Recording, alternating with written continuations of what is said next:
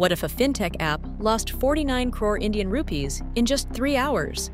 Welcome to ARANEYE, your global lens on cyber truth. Today, we break down how the MoneyView app was breached, who did it, and what went wrong inside its systems. Stay alert, stay secure.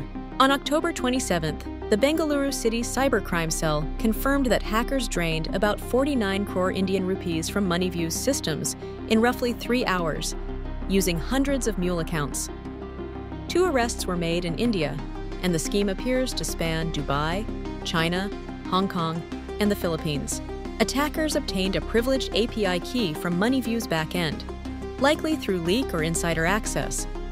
They used foreign VPS servers to send automated payout requests, diverting funds to 653 accounts.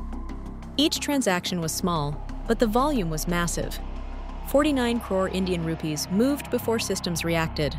Several defenses failed. The API key had too much privilege and was usable from any network.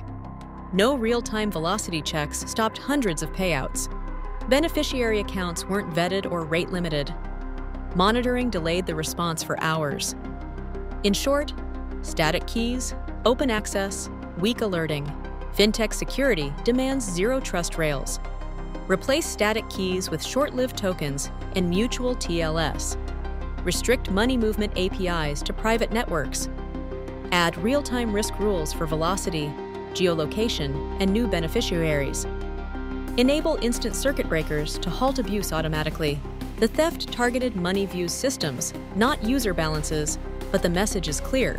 Fintech security fails fast when APIs are exposed. Strong keys, monitoring, and response automation aren't optional, they're survival. If you found this helpful, hit like, subscribe to ARANEYE, and ring the notification bell for more deep dives on technology and security. I'll see you in the next one.